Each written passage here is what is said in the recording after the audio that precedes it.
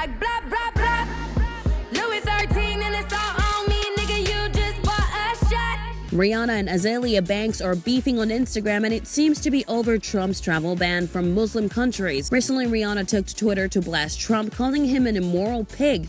But Madam Controversial Azealia didn't take too lightly to what Rihanna had to say about the president, so she fired back a feisty response that triggered an immediate clapback from the queen of clapbacks herself, Riri. As far as Riri, who isn't a citizen, can't vote, and all the rest of the celebrities who are using their influence to stir the public, you lot really need to shut up and sit down, wrote Azealia on Instagram.